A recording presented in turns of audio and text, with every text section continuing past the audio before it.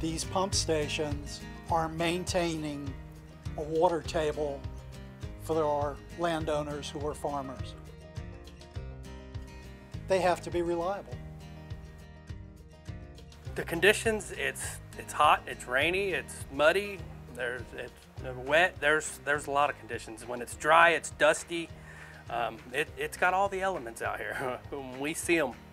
With the hurricanes that we had over 12 inches of rain in 2 days. And these pumps ran 24/7 for almost 6 days. We had no issues, great performance, had no problem with them.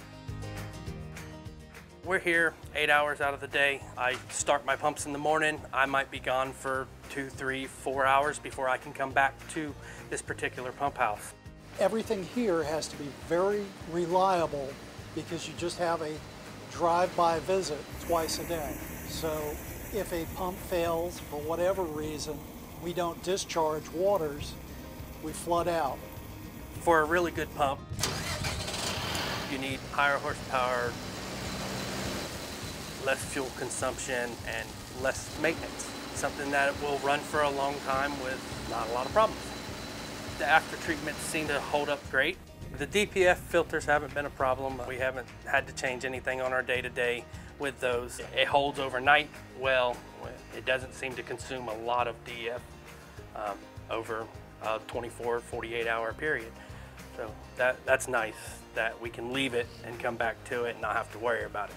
Cummins has excellent service personnel that respond very quickly. We deal with Greg from Cummins a lot, and he does great work. He comes out. If I have an issue, I call him no matter if it's Monday or Sunday.